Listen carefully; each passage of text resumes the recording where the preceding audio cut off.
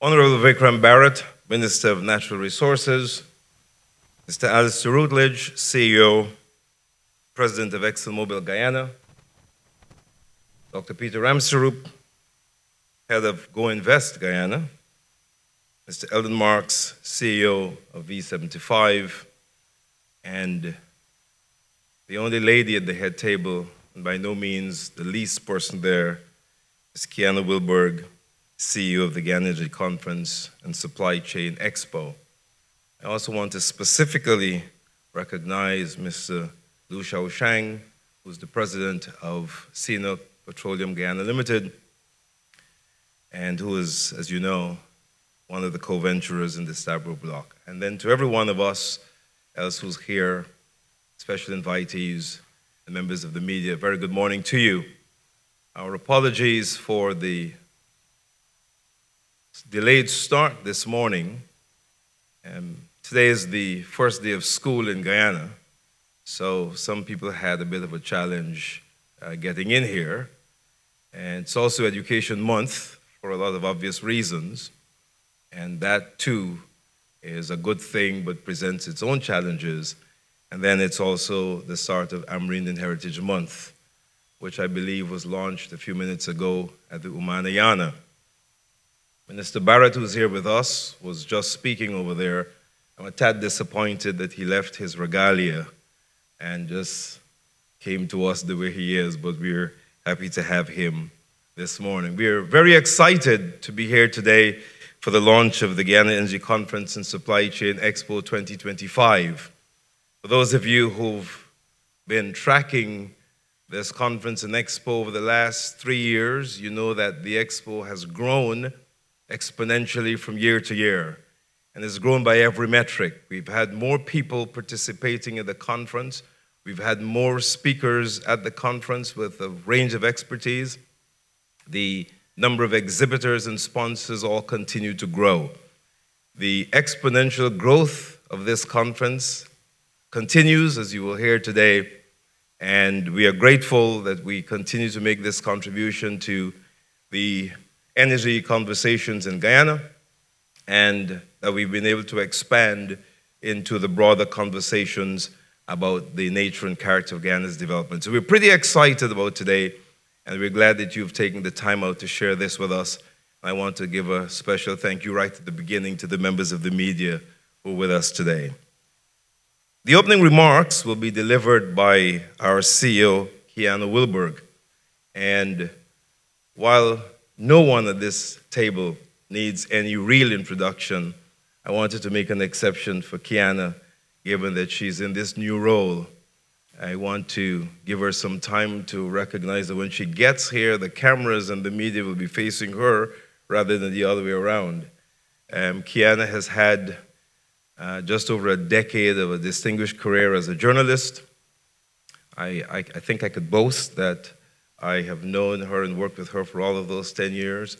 And in an industry now where people don't spend a long time, Guyana has put in significant time, done considerably good work. And in recent times, since the advent of oil and gas, she spent a lot of time honing her skills and deepening her knowledge in the industry. And so I believe it's a very interesting outcome that she's now serving as CEO of this conference. And I believe that that experience would serve her well. And it's my delight to introduce her to make opening remarks to you today. Guyana Wilberg. Good morning, everyone. I'd like to stand on all protocols already observed. It is my distinct pleasure to welcome you all to the official launch of the Guyana Energy Conference and Supply Chain Expo 2025, which will be held at the Marriott Hotel from February 18th to the 21st, 2025. The fourth installment of this premier event will be held under the theme, Connecting the Dots, Integrating the Future. While the registration process is expected to be open soon, the event is already poised to attract at least 7,000 delegates, feature 180 plus booths, and host a 70+ distinguished speakers. Even prior to our launch today, I am pleased to share that we have 82 companies on board with over 100 booths sold. Our sponsors thus far include ExxonMobil Guyana, Technic FMC, Noble, Stena Drilling, Expo Guyana Inc., BK Group of Companies, and MECP Sales and Services. Permit me to extend special commendation to ExxonMobil Guyana, which has returned for a 4th consecutive year as our title sponsor. Your support has ensured that this flagship event remains a staple in the calendars of leading authorities from over 40 countries.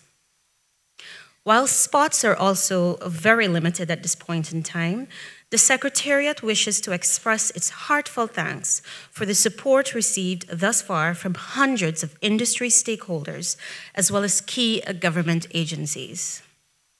For Conference 2025, we intend to continue our leadership in presenting Guyana as not just an oil and gas proposition, but a growth pole for multiple industries. Importantly, our conference will continue to lead critical discussions which remind us that the road to sustainability is a shared responsibility. Hence our theme, Connecting the Dots, Integrating the Future.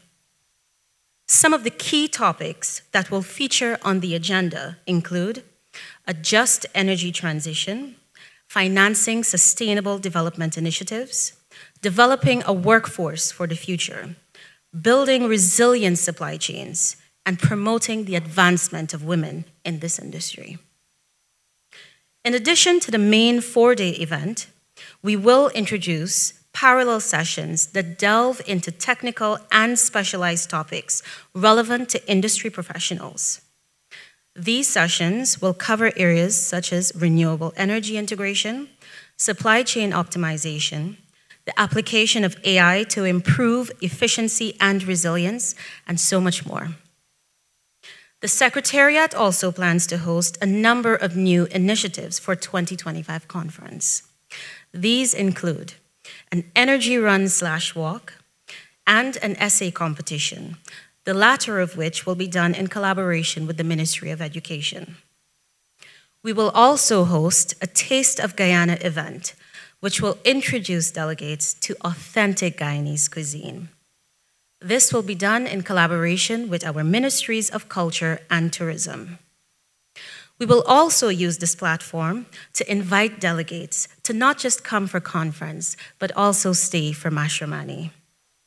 This will be in keeping with our drive to be on the front line of showcasing the socioeconomic and cultural strengths of our country. We are also pleased to share that a conference village will be another major attraction. This event will feature a farmers market and arts and crafts vendors. The Secretariat is also in discussions with the Ministry of Education to explore opportunities for broadcasting key segments of the conference to remote regions. This initiative in particular aims to ensure that even the most distant communities can participate in and benefit from the insights and discussions shared during this event. There will be separate launch events for these new initiatives later this year, during which time more details will be released to the media. To ensure that we continue to drive the discourse on national development and industry-leading trends, we have created the Energy Perspectives podcast. Established in 2023 with ramped-up production in 2024, the podcast serves as a safe space for discussion with industry stakeholders. So far, we've had over 50 episodes to date and nearly 20,000 listeners across various media platforms. The podcast, I'm proud to say, has emerged as a trusted provider of reliable insights and critical sectoral updates. Esteemed guests on our podcast have included the President, Dr. Ifran Ali, former Colombian President Ivan Duque, and industry leaders from ExxonMobil, CNOOC, and SBM Offshore. Under the visionary leadership of the Secretariat's chairman, Mr. Anthony White, management has also embarked on a comprehensive digital transformation, starting with a complete overhaul of our website. The new corporate look not only reflects the modern and forward-thinking ethos of this event, but it also enhances user experience, making information more accessible and engaging for all stakeholders. In addition to the revamped website, we will introduce a new conference app to enhance the registration process for users, ensuring that attendees can seamlessly manage their conference experience from start to finish. The Secretariat will also launch today a news app and podcast app.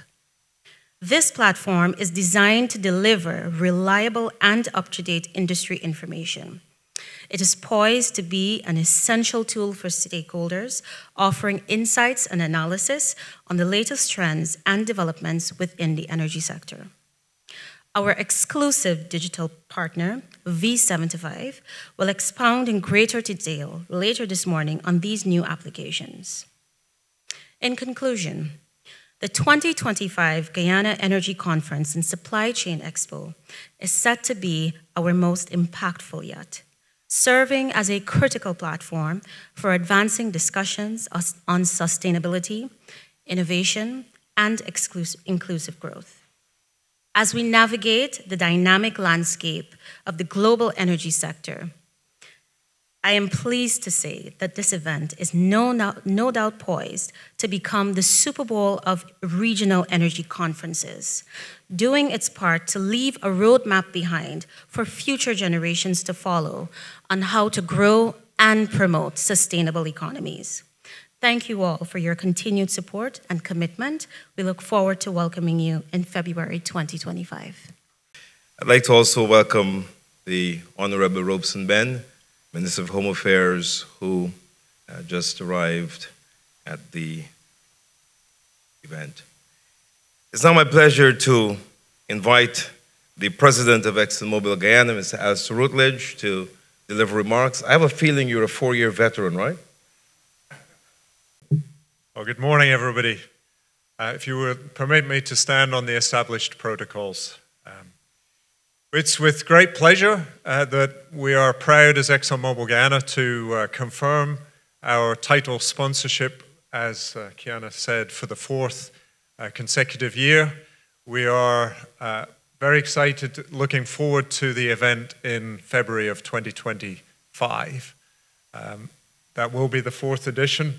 And as a sponsor, what we're very excited about is that each year this conference continues to build on the prior years. It becomes larger, it becomes more effective at doing what we're looking for it to do. And it also comes every year with a fresh look at what is the focus for the year. It's, for us, a great platform to bring the business sector, the private sector, both local and international together with the policymakers, with academics, to have a really strong conversation about the issues of the day, and in particular about energy and the development of the nation of Guyana, but also the part that it's playing in the region and beyond.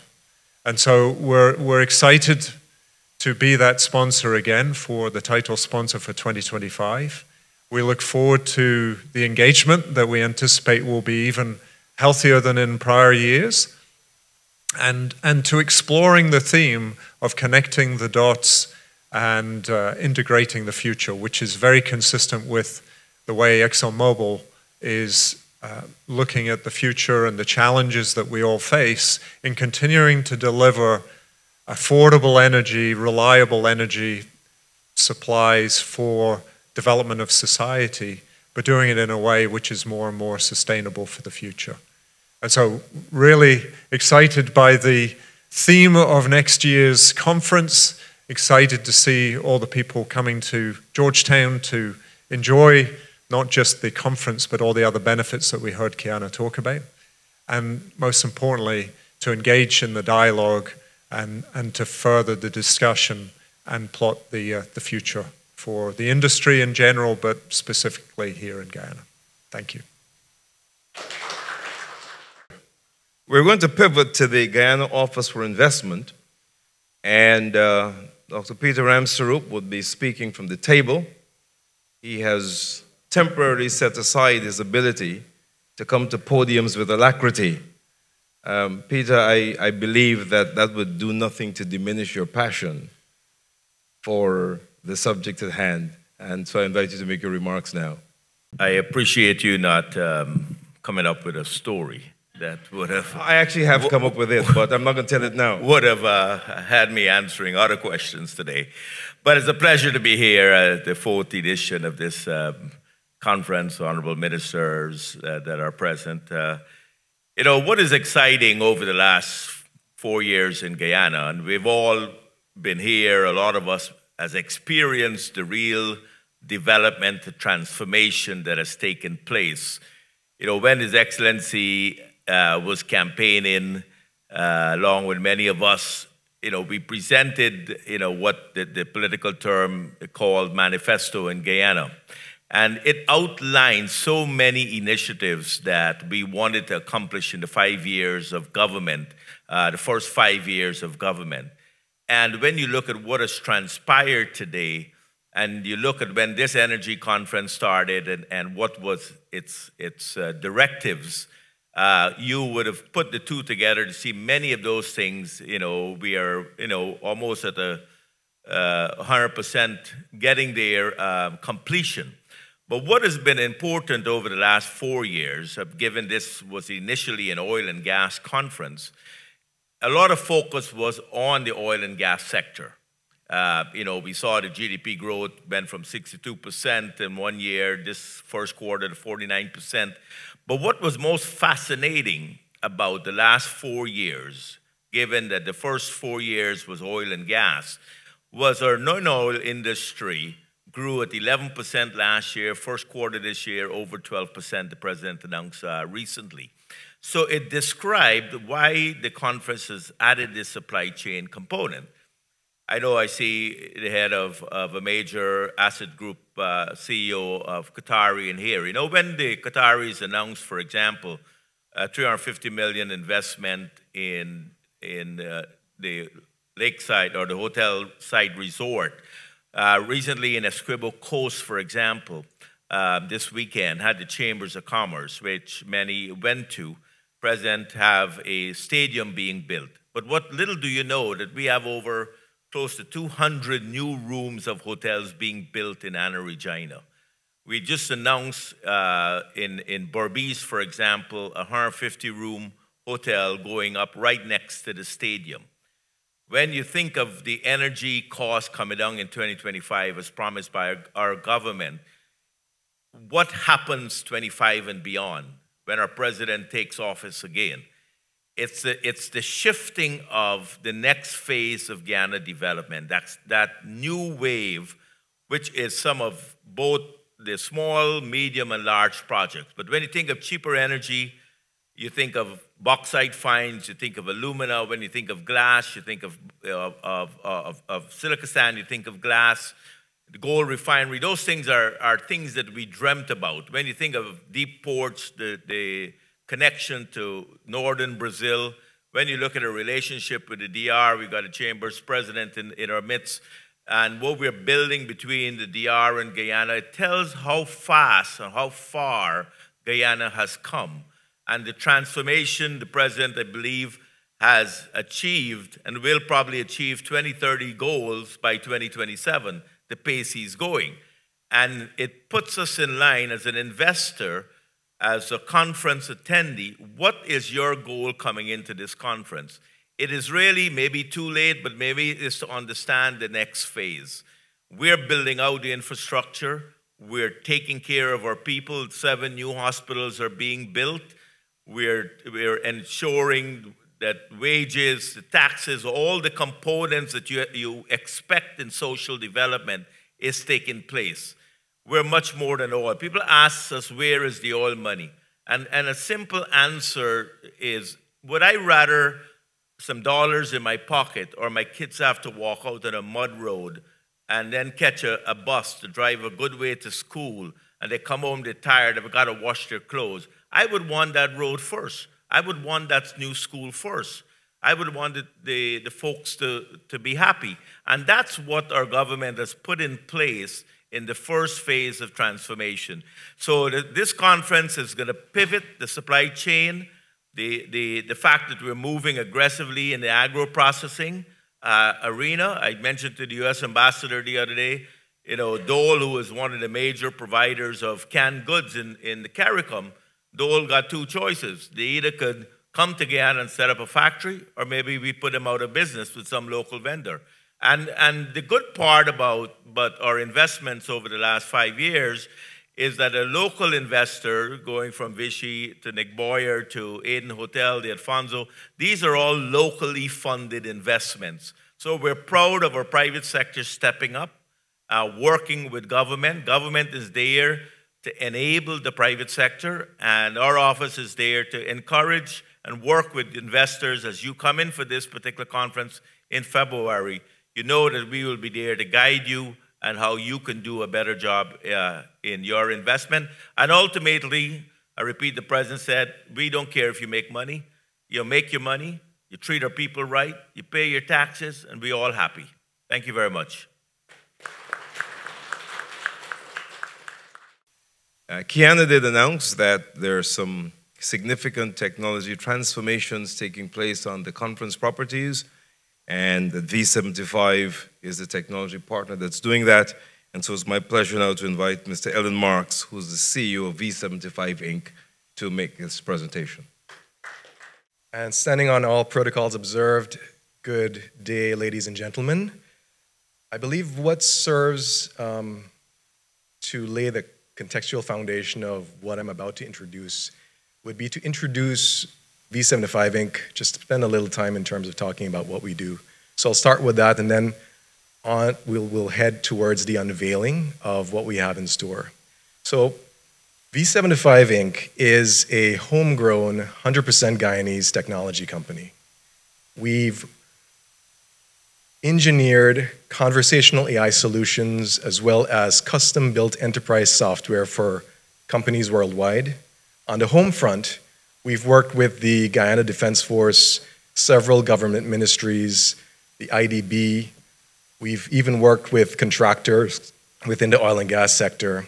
We've worked with numerous private sector entities, and now we're proud to announce that we're working with the Guyana Energy Conference in terms of building this technological future that will power the conference as years go by.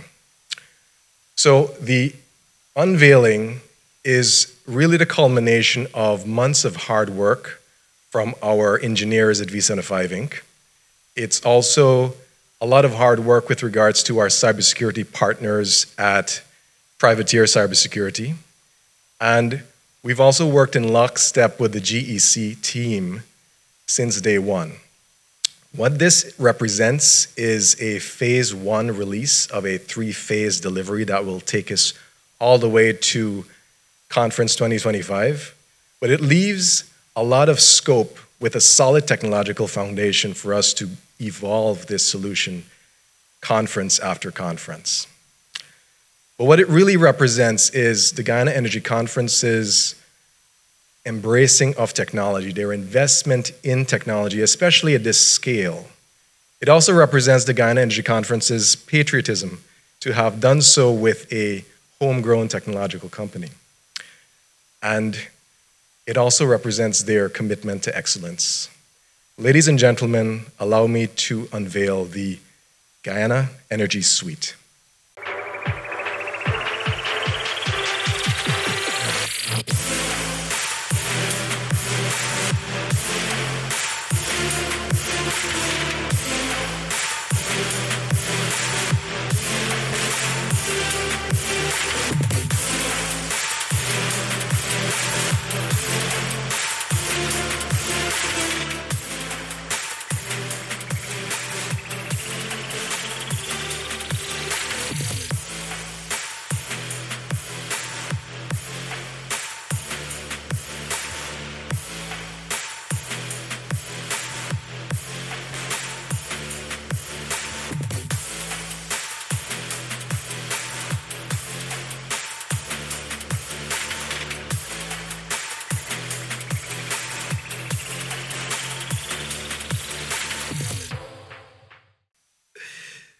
Our final and keynote presentation this morning is coming from the Honorable Vikram Barrett, Minister of Natural Resources of Guyana. Minister Barrett.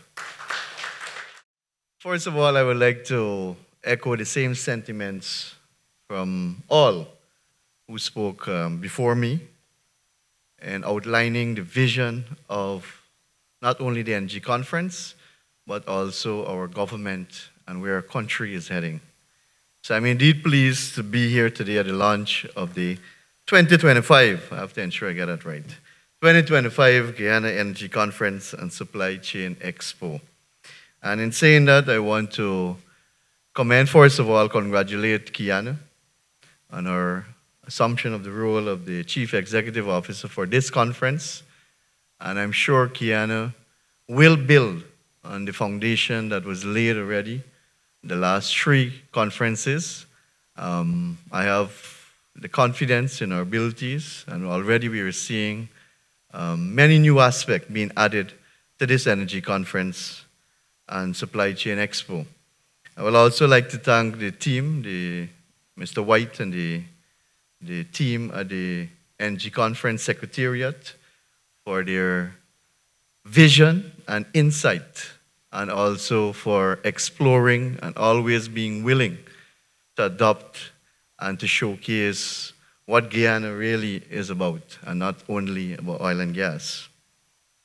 I wish also, on behalf of the government of Guyana, to thank ExxonMobil Guyana and all the sponsors who will be on board, and for their continuous support in ensuring that this conference grows to be one of the most premier energy conference around the world.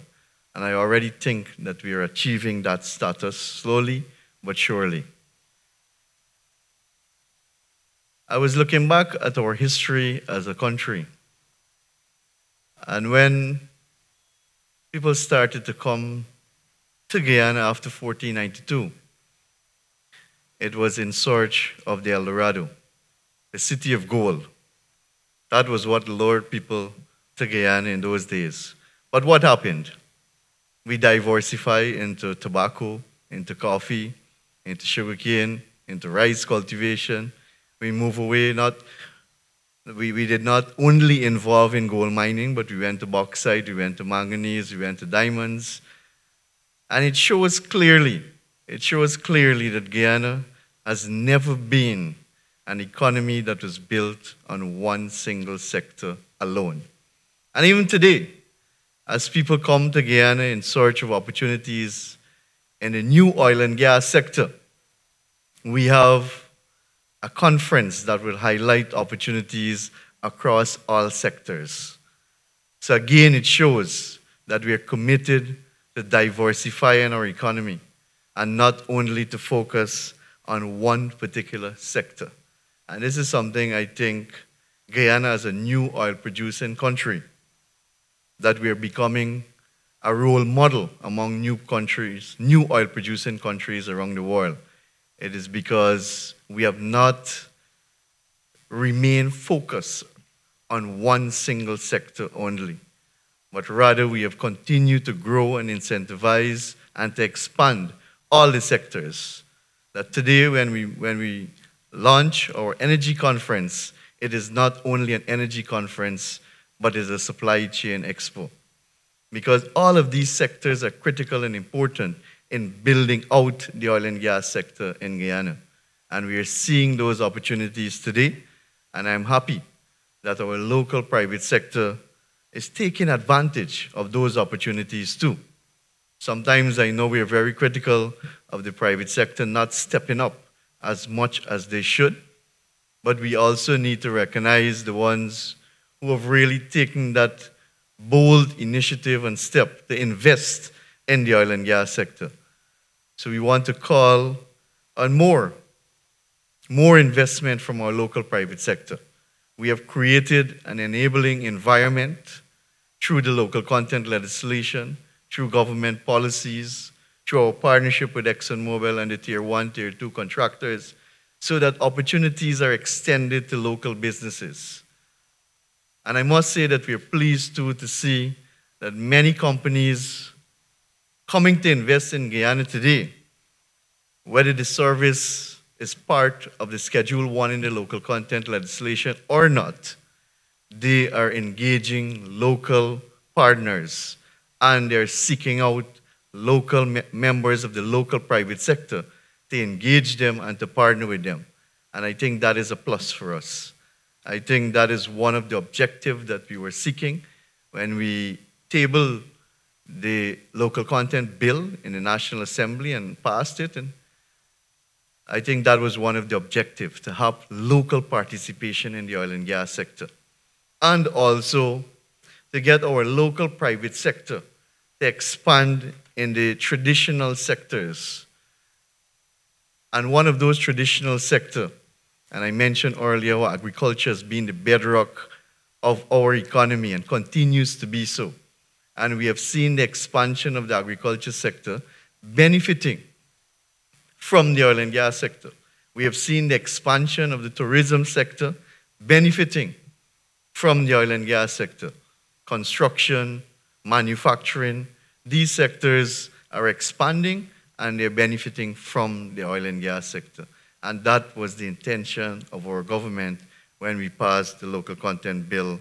I think it was on the 29th of December 2021. Yes, 2021, if I can recall clearly. So today we have seen many local entrepreneurs, many local businesses being a part of Guyana's oil and gas sector. And when we were crafting our framework and the architecture, build out the architecture to manage the oil and gas sector, it was exactly to ensure that Guyanese play a part in the oil and gas sector. It was to ensure that we correct the mistakes made by other oil-producing countries around the world.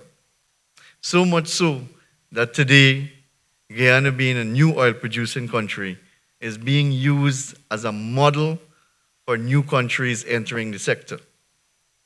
And I mentioned before we had ministers from Namibia, from Suriname, and from many other small countries that are now entering the sector, coming to Guyana to look at our model. And they've been working with us to ensure that they too craft their framework in a way that mistakes made in the past will not be made again by oil-producing country. And some of those mistakes involves the dependency on one sector alone. And we have worked tirelessly to ensure that we don't exhibit that kind of, or make that mistake in depending on one single sector. Many countries, because oil and gas is so lucrative and brings in a lot of revenue with it, they sometimes neglect their traditional sectors. But we know that oil and gas don't last forever, especially at this point in time. You know, sometimes we say maybe we are a bit unfortunate. Unfortunate in the sense that we discover oil in 2015 and not earlier, like many other countries. Because when we discover oil, the pressure was already there on oil companies and oil-producing countries. And 9 years after, nothing has changed. As a matter of fact, the only thing that's changed is that more pressure is being added to oil companies and oil-producing countries, especially with regards to climate change and cutting emission and the energy transition that Guyana spoke of. Sometimes we think that it's probably unfortunate that we only discovered in 2015. And then we criticize the government and the vice president for saying that our depletion policy is to get the oil out as fast as possible and to use the resources to develop our country, to build out the other sectors, and to ensure that our people too enjoy a good life. But that should be any oil-producing country's depletion policy. Because the mere fact is that the world is transitioning, whether we like it or not. So to hold an energy conference and not to discuss climate change and transition is basically shooting yourself in the foot. because the world is transitioning away from fossil fuel. Whether they're doing it as fast as they should, whether it's moving at the pace we expected or not, that's another question. Because I personally don't believe that the transition is taking place as fast as it should. And that is why in Guyana's speech, I heard the word just in front of transition. And that is key, and that is important. Now they've added another word to that, so it's just and organized transition, or just organized transition. And that is key because we in the South, the global South, we in the global South have contributed and are contributing significantly to the development of our world. At the same time, we have maintained high environmental credentials. And we are the least contributor to climate change or emission in the world. But yet sometimes we face the most pressure in the global South. So that is why a just transition is what we need to see around the world. A country like Guyana, we should be boasting and we should be screaming from the top of the roof. Because when many countries around the world are making commitment to achieve net zero by 2030, by 2035, by 2050, Guyana is one of the few carbon negative countries in the world. And maybe just one of two oil-producing country in the world that is carbon negative. And that is something that we should be proud of. Because some countries, it will take them maybe another 30 years to achieve that. If they do. If they do achieve it. And it will cost them a lot to even achieve that. We are already at that position. Even though we're an oil-producing country, if you look at our low-carbon development strategy, that is our roadmap to our transition away from fossil fuel. By force, starting with the energy mix, and then eventually transitioning fully away from fossil fuel based on our commitments. But when you look at the reality of the situation, can we actually achieve net zero by 2050? Can we fully transition away from fossil fuel anytime soon or anytime in the near future? You know, sometimes we need to be real. It might be good to give a nice speech and say we are going to transition, we are going to achieve net zero. But in real terms, is the world prepared and ready to transition away from fossil fuel?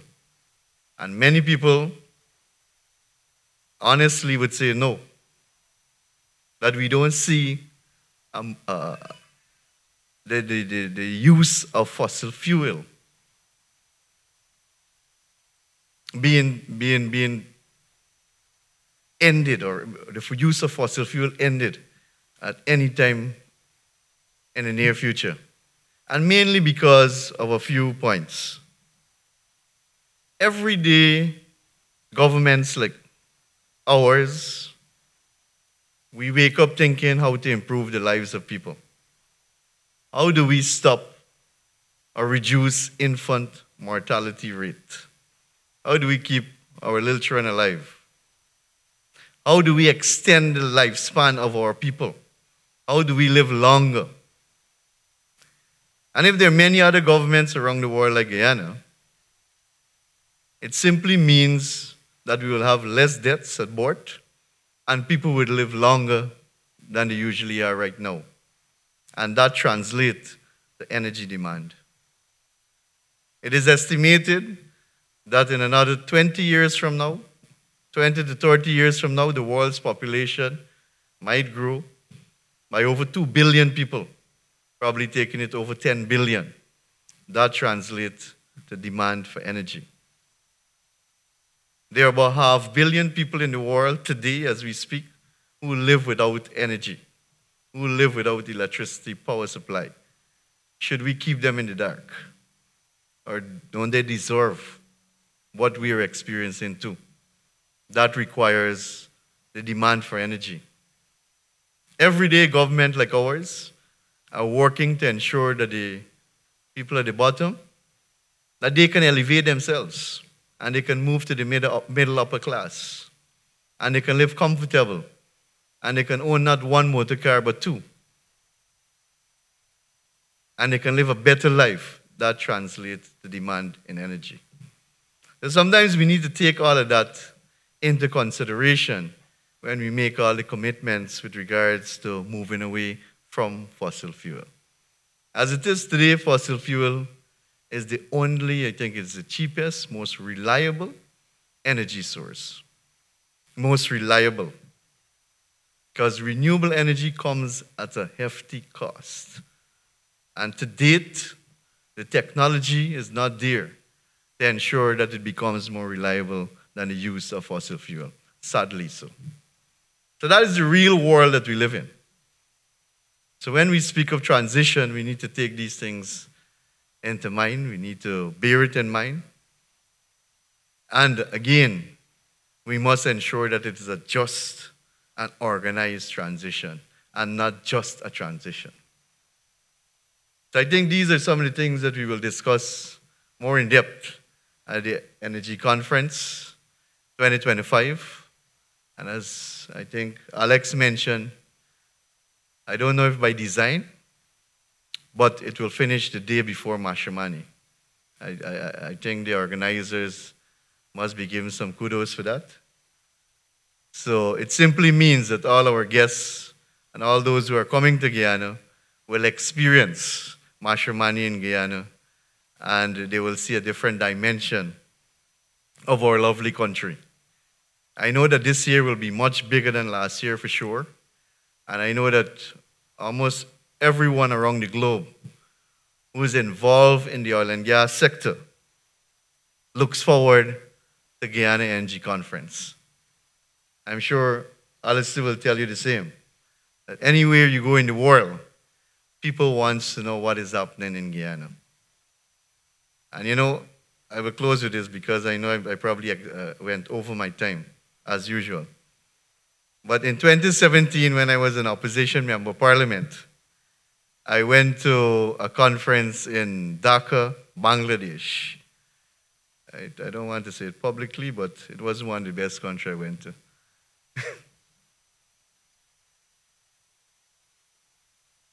That's why I whisper it. Anyway, I went to Dhaka, Bangladesh, mainly because it is overpopulated. It's a city with 10, 12 million people, all right? And the only thing you can do is from the conference to the hotel to the conference. That's all. I saw the conference hall and I saw the hotel room. Nothing else. So my experience wasn't good. Maybe others will have better experience. But when I was there, and I introduced myself to anyone and say that I'm from Guyana, they said, "Oh, you're from Africa." That's the first thing. "You're from Africa." I said, "No, I'm not from Africa. I'm from South America. I'm from the West Indies. I try everything almost." But because in Bangladesh they're big cricket fans, I had to use cricket to explain where I'm from. But I still didn't think they figured it out. They just know that, oh, Brian Lara, oh, Chano, oh yeah, we kind of know where it is. But today you go anywhere in the world and you tell them you're from Guyana. Believe me, they know where Guyana is. They know where Guyana is today, and that is the difference. And that was 2017. 7 years after, the entire world knows where Guyana is.